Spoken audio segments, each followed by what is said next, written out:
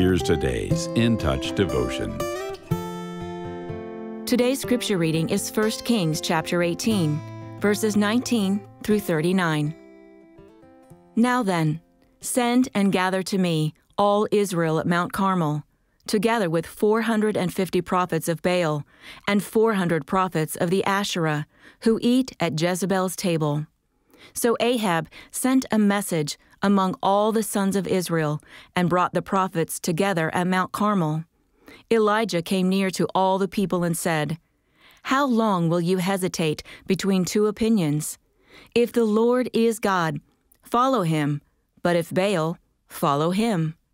But the people did not answer him a word. Then Elijah said to the people, "I alone am left a prophet of the Lord, but Baal's prophets are 450 men. Now let them give us 2 oxen, and let them choose 1 ox for themselves, and cut it up and place it on the wood, but put no fire under it. And I will prepare the other ox and lay it on the wood, and I will not put a fire under it. Then you call on the name of your God, and I will call on the name of the Lord, and the God who answers by fire, he is God." And all the people said, "That is a good idea." So Elijah said to the prophets of Baal, "Choose 1 ox for yourselves, and prepare it first, for you are many, and call on the name of your God, but put no fire under it." Then they took the ox, which was given them, and they prepared it, and called on the name of Baal from morning until noon, saying, "O Baal, answer us." But there was no voice, and no one answered. And they leaped about the altar which they made. It came about at noon that Elijah mocked them and said, "Call out with a loud voice, for he is a god. Either he is occupied, or gone aside, or is on a journey, or perhaps he is asleep and needs to be awakened."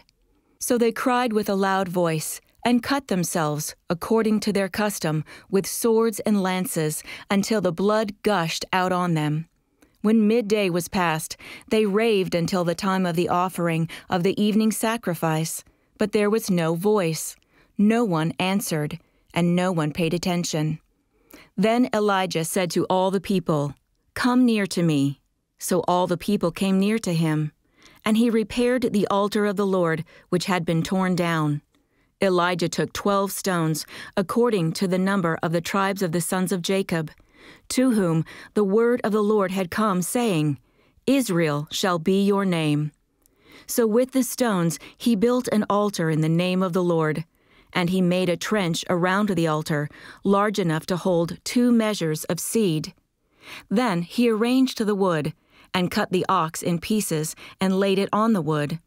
And he said, "Fill 4 pitchers with water, and pour it on the burnt offering, and on the wood." And he said, "Do it a second time." And they did it a second time. And he said, "Do it a third time." And they did it a third time. The water flowed around the altar, and also filled the trench with water. At the time of the offering of the evening sacrifice, Elijah the prophet came near and said, "O Lord, the God of Abraham, Isaac, and Israel, today let it be known that you are God in Israel, and that I am your servant, and I have done all these things at your word.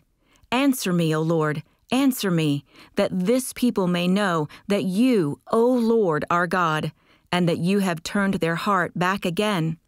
Then the fire of the Lord fell and consumed the burnt offering, and the wood, and the stones, and the dust, and licked up the water that was in the trench.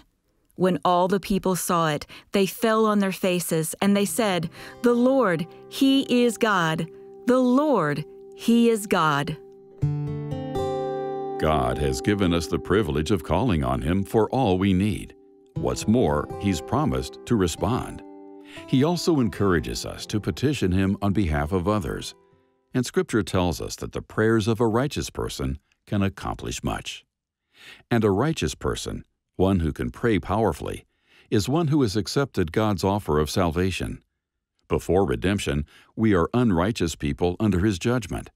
But once we place faith in Jesus, we're made new and declared holy.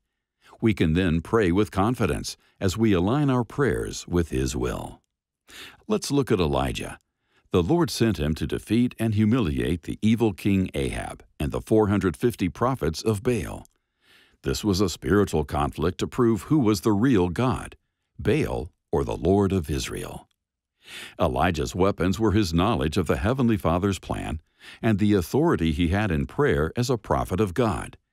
His request that Jehovah would make Himself known, voiced publicly before his opponents, matched the Lord's will. See 1 Kings 18, verse 37. And when God responded to Elijah's prayer, the people declared, "The Lord, He is God." If you've accepted God's offer of salvation, He's adopted you as a son or daughter. Are you a child of God? If so, you can pray with spiritual might as you make requests that are in agreement with His will.